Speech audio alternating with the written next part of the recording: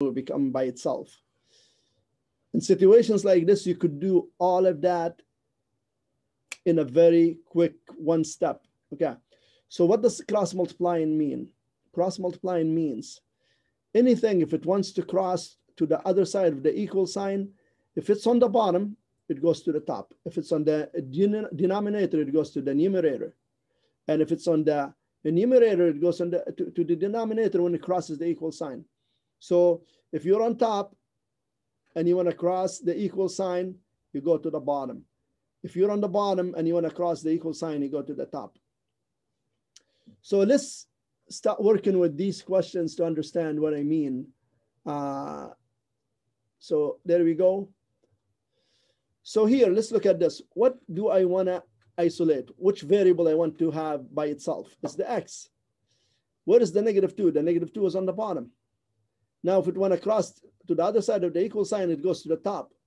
Now, cross multiply. So when it crosses, wherever it moves, it's going to get multiplied into there. So now you're asking me, is 7 on top or on the bottom? Well, 7 is over 1. So 7 is obviously on top. We don't have to write 1 on the bottom to cross multiply. You don't have to do that. All you need to do is just cross multiply the -2. It's on the bottom, it goes to the top. So it becomes x equals 7 times -2, which is -14. Now here, we have a sticky situation here where we have x on the bottom. So here x was on top. So to solve for it, all I need to do is move the -2 to the other side of the equal sign, cross multiply it. But here x is on the bottom. So here I have to do two things simultaneously. I have to cross the x, because if you want to solve for a variable, you always want it to be on top. You don't want it to be on the bottom, because if it's on the bottom, you'll end up with 1 over x.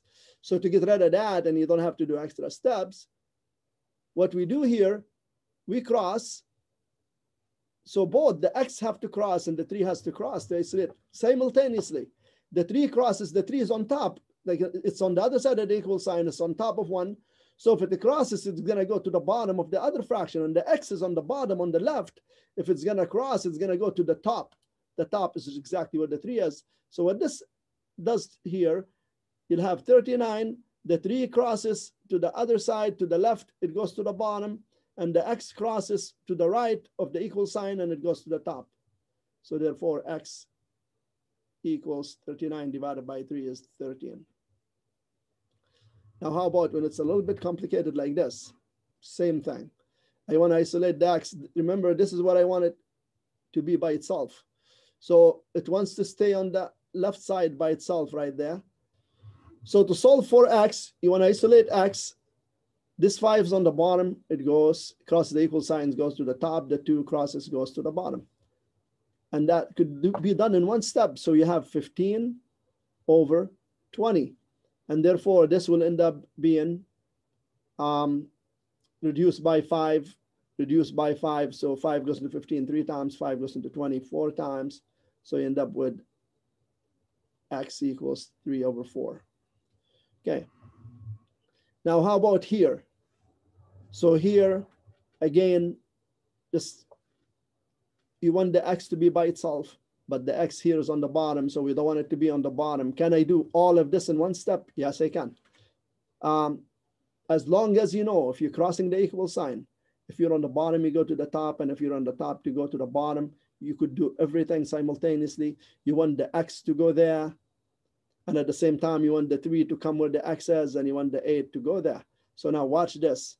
This becomes 8 times 9 over 2, which stays there, and the 3 comes where the x is, so times 3 equals, and the x goes to where the 3 is. So all of this is done in one step. And now, if you want to like reduce from here, you could go 2 goes into itself once, goes into 8 4 times, and 3 goes into itself once, goes into 9 3 times, and 3 times 4 is 12. 12 over 1, or x equals 12. So here's 2 more questions that I'm going to do. Now, cross multiplying, you want to isolate for the x. Here is x plus 2. What you want to do in this one here, you just want to cross the 4 only right now. So x plus 2 equals 36. 4 times 9 is 36 over 6. Now x plus 2 equals 6. Move the 2 to the other side, becomes x equals 6 minus 2 which equals 4. So very quick.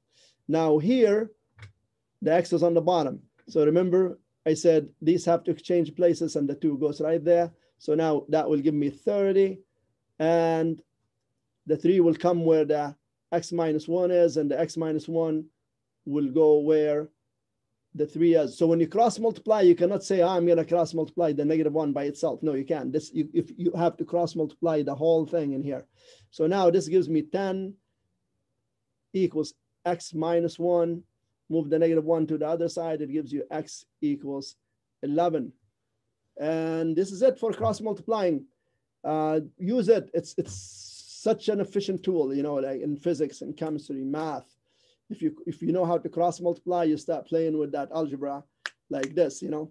So anyways, thanks for watching. Till next time, bye-bye.